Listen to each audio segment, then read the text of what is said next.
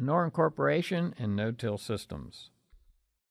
No-till has been a significant contributor to environmental improvement on farms and has contributed to improved soil health. But on livestock farms with significant manure, leaving all the manure on the surface has caused some environmental challenges as well. Concentration of phosphorus can lead to an increased loss of dissolved phosphorus in the runoff. Nitrogen losses when the manure is surface applied can be significant as well. Improvements in equipment have made it possible to incorporate manure in no-till systems with minimal soil disturbance. This creates an opportunity to keep the benefits of no-till systems while resolving some of the concerns created by concentration of manure on the surface.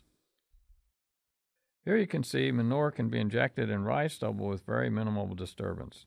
Custom manure haulers are investing in injection equipment, making the service available in many areas of Pennsylvania.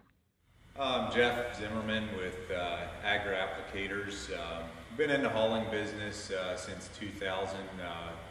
We've been doing broadcast application up until 2017. We recently added 3 tank-mounted injector units.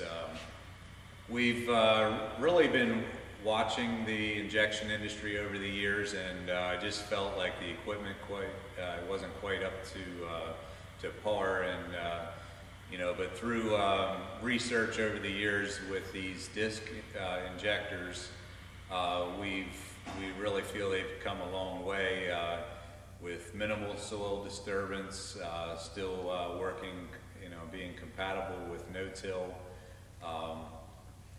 The big thing with the injection is you get your benefits as far as the odor reduction, which is a huge benefit, and then the nitrogen savings. So we're able to utilize the nitrogen, getting it in that root zone. Also, I know there's a lot of push for no-till. But we feel like this is a good compromise with a very low disturbance injection where you're getting that phosphorus in the root zone, that getting it off of the top to prevent runoff. One of the disadvantages of incorporation is the additional cost of approximately $16 an acre. Farmers are seeing the value of the nitrogen savings is sufficient to cover the extra cost, as explained by Tim Kurtz. I'm Tim Kurtz. We farm Kirtland Farms in Elverson, Pennsylvania, and we have about 400 cows and farm about 200 acres.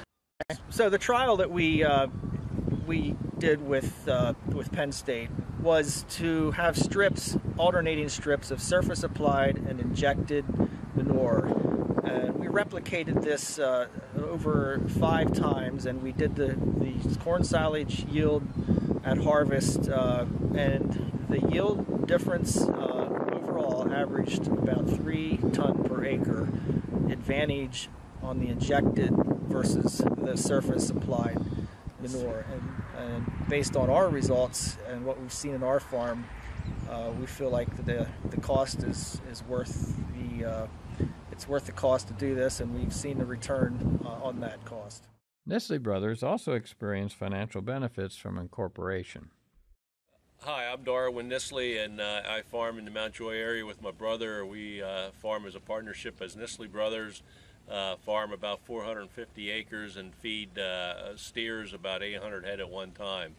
This year we injected some of our manure to see if we could save some dollars with nitrogen. We estimate with the cost of the injection, the added extra cost, you can justify that because we can cut our nitrogen probably around 25%. Nitrogen at 35 cents a unit, you have an advantage by injecting it. You're saving several dollars an acre. For those who farm in areas with neighbors nearby, odor control is a very significant benefit to incorporating the manure. Hi, I'm Bernard Nestle, the other partner of Nestle Brothers. Another advantage of injecting is odor control. We like to think about our neighbors, and we don't like to smell ourselves. And We injected right around the house where I live, and my wife said she never smelled it.